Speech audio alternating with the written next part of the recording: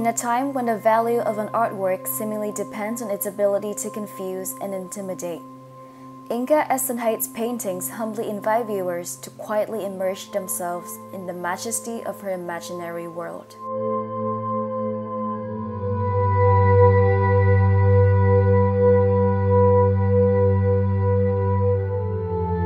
On seamlessly rendered canvases, the New York-based artist transforms ordinary events into ethereal narratives, in which graceful fairies, ghosts, and woodland creatures roaming around their mystical universe.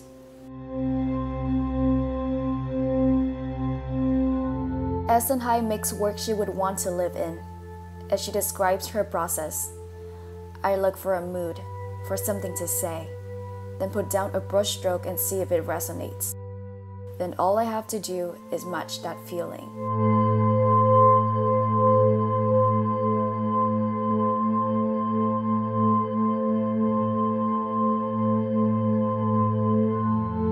INKA ESSENHIGH is among the pioneers of pop surrealism, a group of contemporary artists that returned to figuration in the mid-1990s.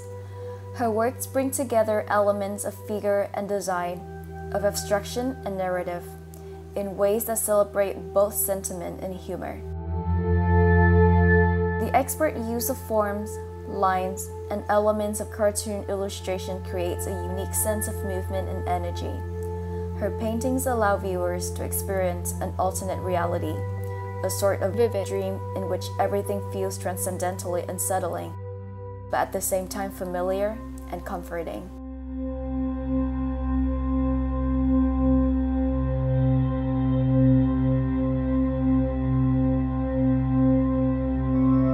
INKA ESSENHIGH's works have been hung at the MoMA in New York, the Smithsonian American Art Museum in Washington, D.C., and the Tate in London, among others.